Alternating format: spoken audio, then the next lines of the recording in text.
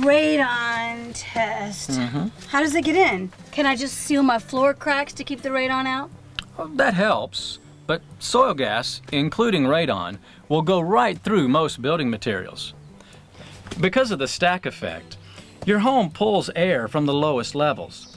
This draws the soil gas, including radon, right into your home. How do we treat the radon in the soil?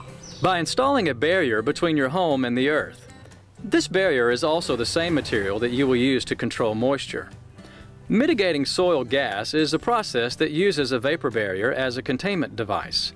This vapor barrier will not contain the gases on its own. The gas needs to be evacuated to the outdoors.